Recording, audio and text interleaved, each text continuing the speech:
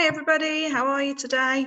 I thought I'd have a go at trying to read you a story today. Hopefully I'll be able to share the story with you and you'll be able to listen to me read it. I hope you're all doing okay at home. So let me just have a go at getting the story on. So it's called Harold's Worst Nightmare. Let's find out what happens. Harold was the luckiest cat in the world. You can have a look at the picture. What do you think makes him seem lucky? Looks a bit like a king, the way he's sitting over here. Harold loved playtime.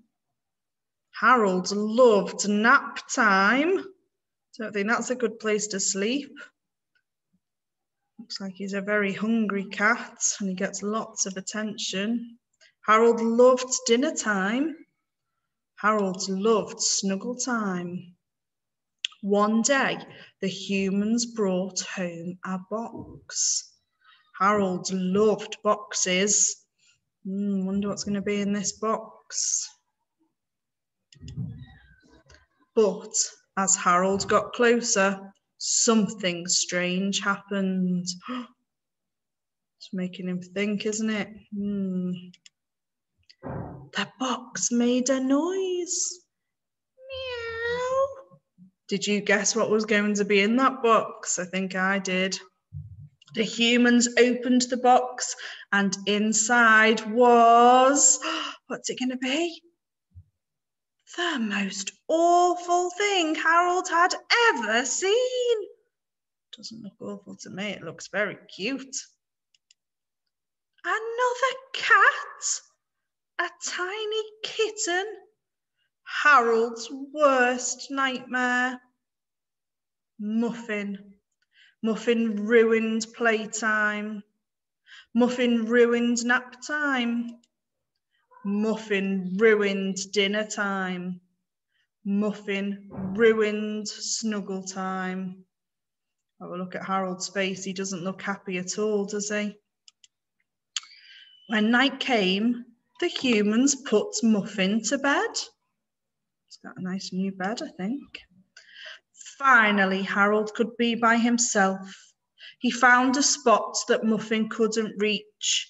Can you see him all the way up there at the top of the bookcase? But Harold couldn't sleep. He could hear a very sad, very small noise. Meow. Oh dear, I think the kitten's not very happy tonight.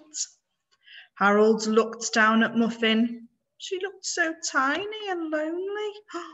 Wonder what he's going to do. Suddenly, Harold remembered being that little and feeling scared. He crept down from his hiding place. Well, suddenly Muffin doesn't look so sad anymore. Oh, I know why. Harold snuggled up next to Muffin.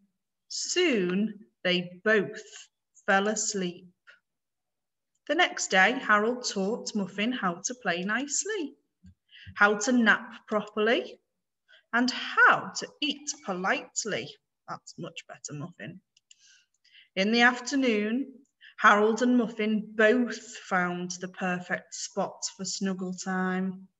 They've got one each, haven't they? Maybe having Muffin around wouldn't be so bad after all. Oh, they look much happier together now. There they are having a play. I think they're going to be friends now. Oh, there's one on the top of the fridge. The end.